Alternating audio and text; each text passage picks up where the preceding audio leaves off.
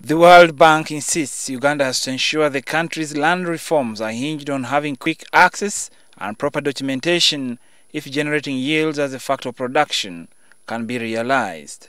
I think the biggest beneficiary will be the private sector. Land transaction will be moving faster. Finance institutions will be able to provide more loans, more mortgages will be done.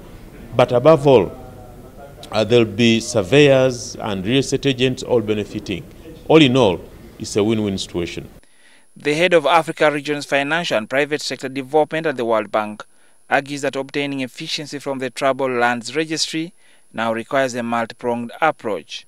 Now, in the second phase, we're adding another 8 zonal offices in Rukunjiri, in Kabale, in Impigi, in Ruwero, in Mtiana, in Soroti, Tororo, and Moroto.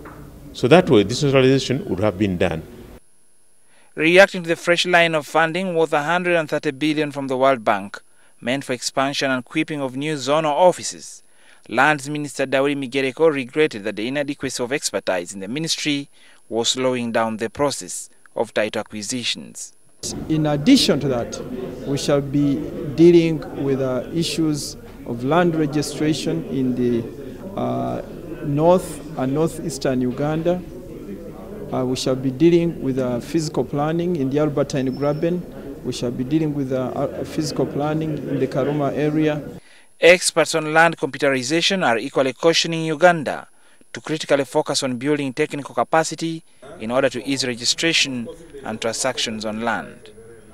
And I see that there is need, particularly in the geoinformatics field, where you have people to set up the databases, to manage the front ends. Reina Ojan, NTV Business.